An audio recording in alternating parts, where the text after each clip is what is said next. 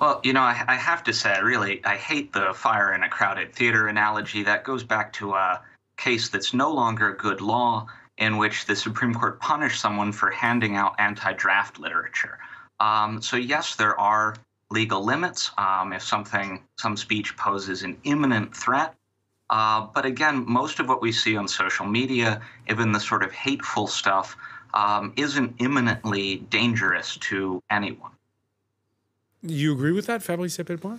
Not really. I think we're missing a point. Elon Musk is taking Twitter away from Wall Street, which means he can lose money. There's no problem. He has enough money. Twitter can lose money for decades, and Elon Musk can provide money for that.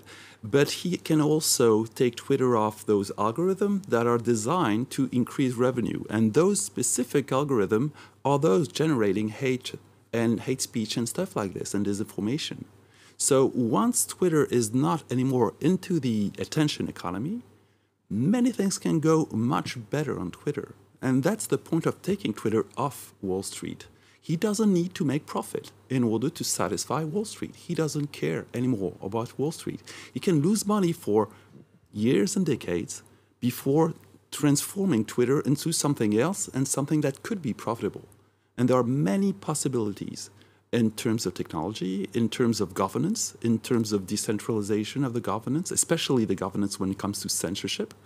Many things are possible.